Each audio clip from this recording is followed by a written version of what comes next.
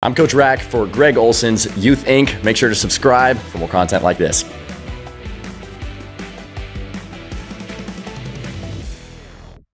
All right, man. Well, hey, so I remember the first time, and it's funny. I don't know if I put 2 and 2 together, but I remember your big viral moment back in 21 when you got signed by the Nationals and you go and surprise your dad at work. I don't know. And then all of a sudden, years later, you're everywhere on my Instagram feed, and all my kids, every time I tell my kids something, they're like, yeah, that's what Coach RAC says. And I'm like, who the hell is Coach RAC?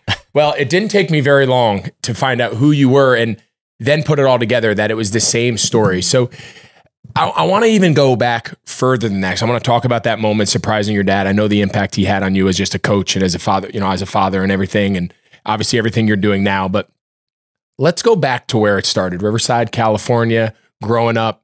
Not a big baseball guy. In today's day and age, you started super late. 9 years old is like starting at 30 today. By 9 in today's world, you got to decide what college you're going to. It's the only sport you're able to play. Just ask everybody. But just give us a sense of like where this journey really started before it all took place kind of in the public eye. When I was 4 years old, I told my parents, I want to be an Olympic gymnast. When I was 4 years old, I said that because my sister did gymnastics and I thought, oh, that looks pretty cool. I want to do flips and stuff. So my parents were like, you have to wait till you're 5. Then we'll put you in gymnastics and you can do all that. So I started doing gymnastics when I was 5 and started doing it competitively. And I would watch VHS tapes of the Olympics that were, recorded. I don't remember what Olympics that would have been, but I wanted to be an Olympic gymnast. And my parents were like, absolutely, I think you can do it. So we did gymnastics. We were going there multiple times a week. That was also part of the reason I was homeschooled. Gymnasts, they kind of have to be homeschooled. We interviewed Sean Johnson for our Youth Inc podcast a year or two ago. And it's a different word. They think we're crazy with like summer baseball. If you're in an Olympic type sport, gymnastics, tennis, I don't care what, those people, that's a different lifestyle. It is a lifestyle. It consumes every part of your life. So props to my parents for having my sister and I in gymnastics for as long as we did it. When I was turning 9 years old, we were already driving like 30 minutes a day to the gym and then 30 minutes back. And there was always traffic. And then the gym that we were driving out to, they cut their men's program. I was 8, turning 9, and the men's program got cut. There was no longer really an option for me with gymnastics. And my dad was like, you know what? Do you want to try another sport? And I actually said football. I used to play NCAA football 2005 on Xbox. Of course. Yeah. It's an iconic game. I loved football. That's what I wanted to play. And my mom wasn't, crazy about it. So my dad was like, you know what, let's try baseball. So he drove me by Reed Park Little League in Riverside, and we stopped and watched a game. I knew nothing about baseball at all. But again, I did gymnastics for 4 years at this point. I was already a pretty good athlete. And he signed me up. It was late for that spring, but I signed up, was able to play on the White Sox at Reed Park Little League. And that was my first year of baseball. And within about a month, I was like, all right, got a new dream. I'm going to play professional baseball. That's now the goal. I just think so much of the backstory is so relevant to why you're able to connect with these kids today, right? And I think you are so relatable, right? It is so fun. It is not in your face. You're not so much telling kids what to do as much as you almost feel like you're along the journey with them. Like, what about your background in sports? What about the people you've been around? I know you said your dad had a big impact, other coaches. Like, what about your journey has allowed you to have kind of this very fun, light, but also very educational, direct, instructional relationship now with this young generation through social and through these videos? Like, where did that personality, where did that approach? Is that how you played? Is that how you were coached when you were young? Yeah, it wasn't always how I was coached when I was young. And I think that's part of the motivation behind a lot of the content I make is I want to make videos to coach my younger self. I want to be the coach that I wanted to have when I was younger. Which is what? Give me an example. Yeah. An example of that would be I just struck out and I would get back to the dugout. I've had a lot of coaches that would be like, hey, man, that was a big situation. Like, can't really have that happen again, which I understand. At the same time, kind of what I needed to hear when I was a kid was like, hey, looked like you chased a curveball in the dirt. What helped me when I was your age was like, if I was chasing everything down in the dirt, I would set my eyes up and I search for something up in the zone. And a lot of times that would help me avoid swinging at that ball in the dirt. I think so much of baseball, because so much of baseball is uncontrollable. I think there's a lot of advice that's given by coaches, well-intentioned coaches, and the advice that they give And there's no real instruction there. They're just kind of narrating what's going on. Hey, you swung that curveball in the dirt. That can't happen. The kid knows that, but they don't want to. Yeah. So they don't want to do it, but they don't know how to change. And so a lot of the content that I make is like, okay, let's talk about some of those changes you actually can make, because every failure in the book in baseball, I've done it. And I have little ways that I've found that can correct all these little things. So that's what I mean when I say I want to be the coach I wish I had. When I come across some of your videos and I watch it,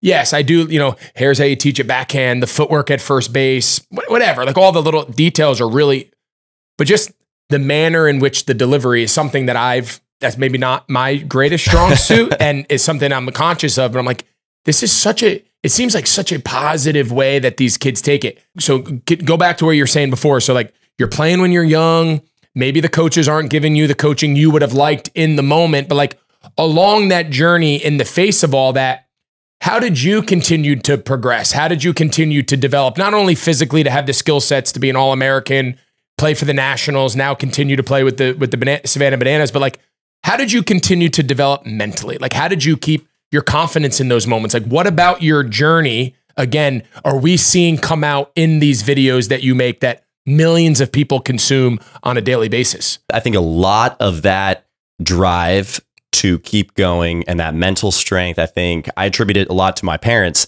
A little bit of a look at what my parents were like growing up. Like my mom is the most incredibly positive, supportive parent, almost to where it would annoy me a little bit, from time to time growing up, because I would have a bad day at the plate. She was like, hey, no, but I saw you did this and you did really well in that. I'm like, all right, Mom, I don't want to hear it. Like I sucked today, But my mom was so over the top positive and always believed in any sort of ridiculous dreams or ideas that I had. It was like, oh, I want to be a professional baseball. I'm starting at 9 years old. I want to be a professional baseball player. My mom's like, yeah, like you could totally do that. Like keep going, like do it. And I was like, Mom, yeah, like I want to get drafted straight out of high school. Like I don't even want to go to college. My mom's like, yeah, I mean, you can do it. I think you can do it. And so any sort of crazy ideas that I had, my parents were like, yeah, like I want to get pinch hit by a guy on stilts in front of 40,000 people right. at Fenway Park. Whatever, like you things can do like it, that. Son. Yeah. So there was, I always felt supported by my parents in that way. And not just in their words, it was like my dad would get off work at 5:30, from after working a full shift at Firestone, and he would go throw me batting practice for 2 hours. And no one would do that unless you believe, hey, like I think my kid can really be something. And that's this through high school, this is through college. So I think that belief that my parents had in me created like this deep-rooted belief in myself. And I think that is what led to me persevering through a lot of different levels. I think if I didn't have that belief in myself, I would not have even played past high school. Yeah. So. What was your 2-hour batting session like with your father after he just got off a long shift at work and he's probably just wants to go home and sit on the couch, but he's not? Was it confrontational? Was it super positive all the time? Was it a mixed bag? What was that part like? Again, my dad didn't play high level baseball or anything like that. He played like 1 year when he was younger, maybe some softball as he was an adult. So there wasn't hardly any instruction. It was, I'm going to throw you this ball and you're going to figure it out. So, okay. There's a beauty in that. There is. There's a beauty in the unknown. Like, we're going to let my body figure it out. I'll say one thing he did do is he as a mechanic, he took these 4 tires and he bolted them together. I've seen your video. Okay, I've seen your video. But tell everyone who hasn't. Sure. My dad bolted these 4 tires together and I would just hit the heck out of them. Every single day I would go out the back and or if I was ever mad about something, I'd go out and hit the tires. And I genuinely believe that's where I developed a lot of my power, because I think your body, when it has an objective, like, oh, I'm going to hit these tires as hard as I can, and you're getting the immediate feedback of the bat bouncing back at you if you're not pushing through them. Yeah.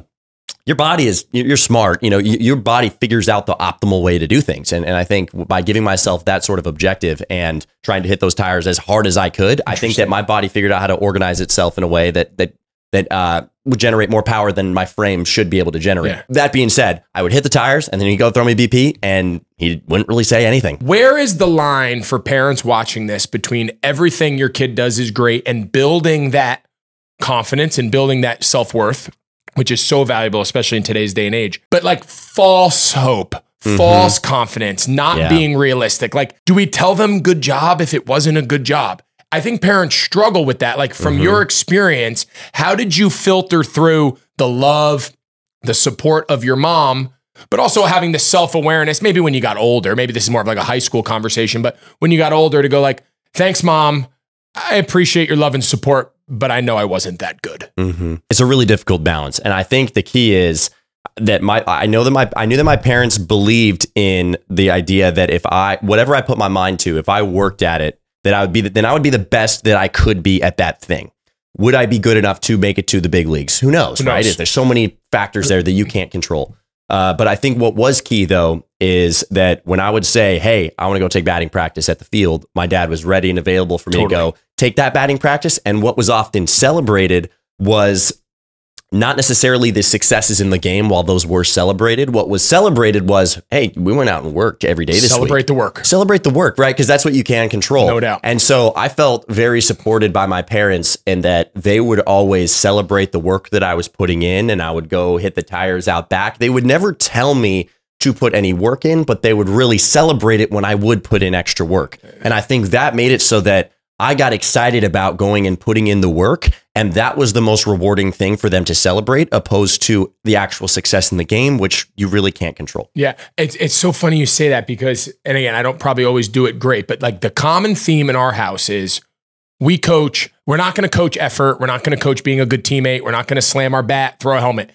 We see any of that, you're going to get you're going to be in for an ass chewing. Now, you strike out, you don't have a great day, you struggle getting out of the first inning on the mound or whatever it is. Like the way I at least try to get it across to our kids is nothing we're doing. The work we're putting in this week is not to guarantee us a great weekend tournament. It's not to guarantee we make the middle school team next year. It's not to guarantee you're going to be the starting shortstop on your high school team. When you focus on the outcomes of it, now you're only stuck with the result. The result went your way. Awesome. The result was not your way. I was a failure. Like we try to your point, exactly what you said is our words. Like we celebrate the work, put in as much work as humanly possible. And if the ultimate goal doesn't work out, we're not celebrating that. Like the journey is the goal. The journey, whether it ends in middle school, high school, or you play 10 years in the big leagues, it's not the point. If every kid's success or failure in any sport was I went to college for it or I made a living doing it, every kid should quit playing sports today.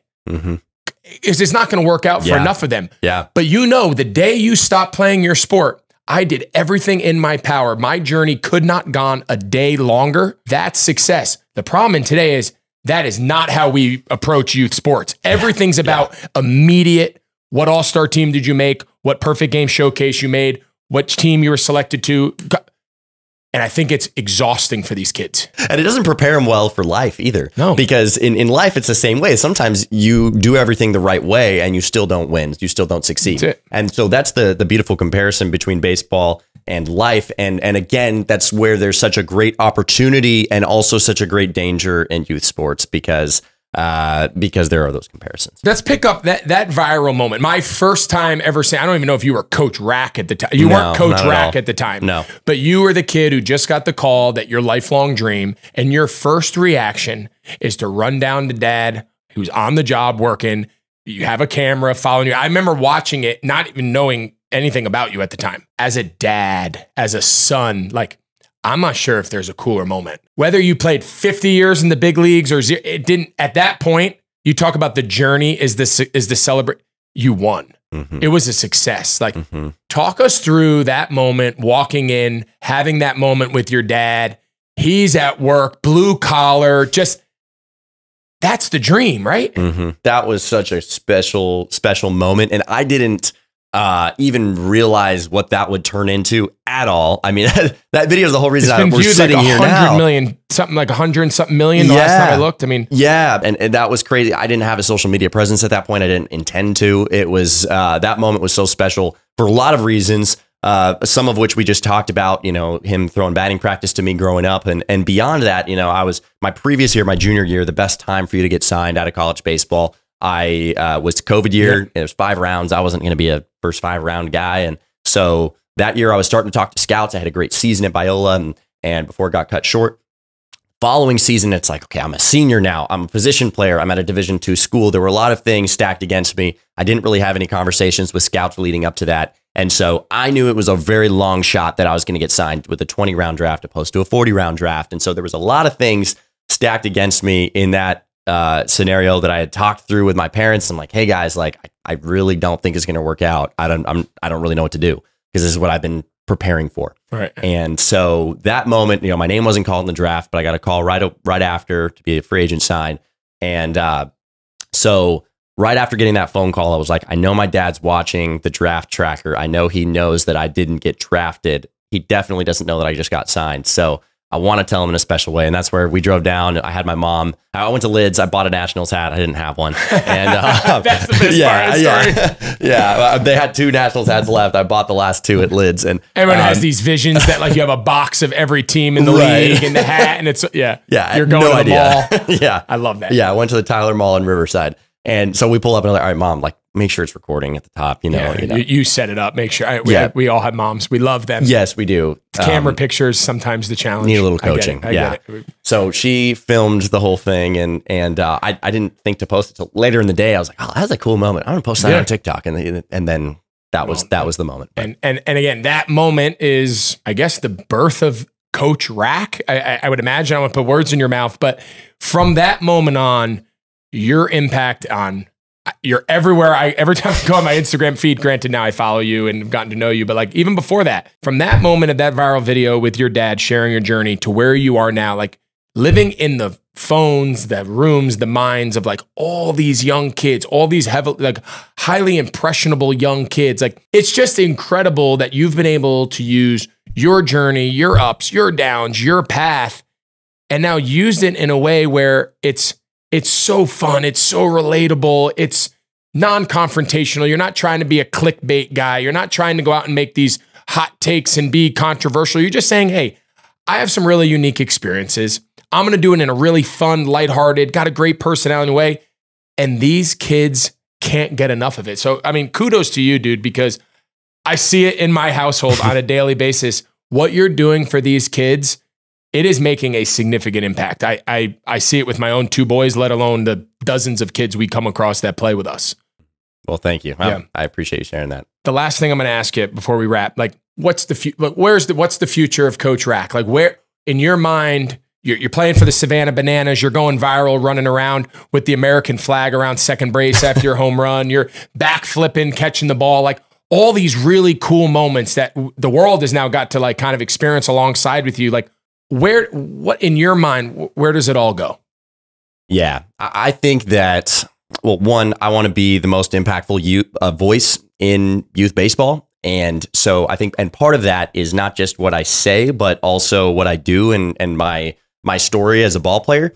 And I really want kids to be taught the game in such a way that it makes them better human beings later on, because so few baseball players will end up being baseball players by vocation. So because of that, I want kids and coaches to understand that baseball is not the end goal here. It's developing your character. That's the end goal. And so I want to communicate that through educational content. I also want to be a source of wholesome entertainment where parents can be like, hey, feel free to watch Coach RAC's videos because, whether you don't have to worry about anything. Right. Like, so I want to be a wholesome source of entertainment.